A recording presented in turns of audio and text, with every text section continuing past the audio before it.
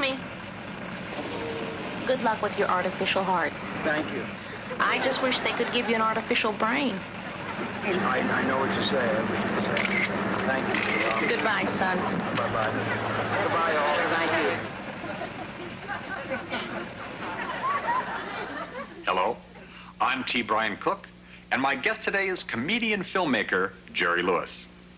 Jerry, we just saw a clip from your new film, The Nutty Artificial Heart Recipient. When did you get the idea for the film? Well, it started back some years ago, just prior to the McKinley inaugural. Really? How old are you? I'll be 55 next month. I guess I could say 50 years. I understand the film's doing poorly. Why do you think no one laughs? For some reason, they think it's ugly or unattractive to laugh.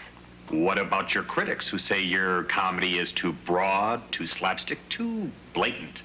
Oh, yeah, I am absolutely blatant. I make no bones about it, and I talk, I eat, and sometimes it's a mouthful if I'm not talking to anybody. Want one? You can have one. What flavor? Did you ever taste rug?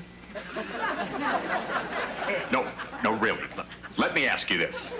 Would you consider yourself perhaps addicted to jelly beans?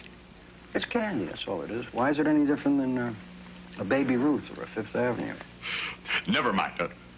How would you like to be remembered? What would you like people to say about Jerry Lewis? He was a loving man, beautiful human being, a brilliant genius, and he loved his jelly beans. Thank you very much. My guest today has been Jerry Lewis. And thank you for joining us on another edition of Idiot File.